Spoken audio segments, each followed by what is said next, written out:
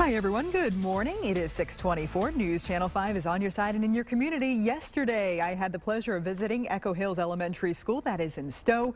Look at this great group of second graders. A big hello to all of the teachers and staff there and all of the students.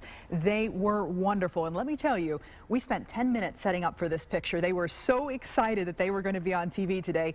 Everybody wanted to have their face in that picture. So cute. So smart, too. Love you, kids. All right, take a look at this. This is the sign that they made me. Eric, my trusty assistant, is helping me hold this. All of them signed this, and I will hang this proudly in the Weather Center. Thanks so much, kids.